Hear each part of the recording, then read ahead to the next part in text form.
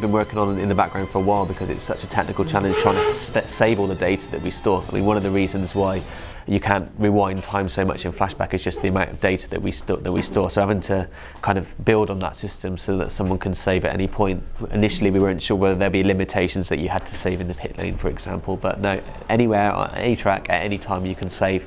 So that's enabling, like I said, more players to experience longer races, but you can also sort of have tandem game modes sort of halfway through progression. So you might want to launch your career, let's say you're racing for Marussia or Caterham, and you get halfway through a race, and then you just think, oh, I'm just so sick of fighting at the back for like 19th place. You might want to just quickly launch into an F1 Classics race or a Grand Prix race, and then have a blitz around in a Mercedes, for example.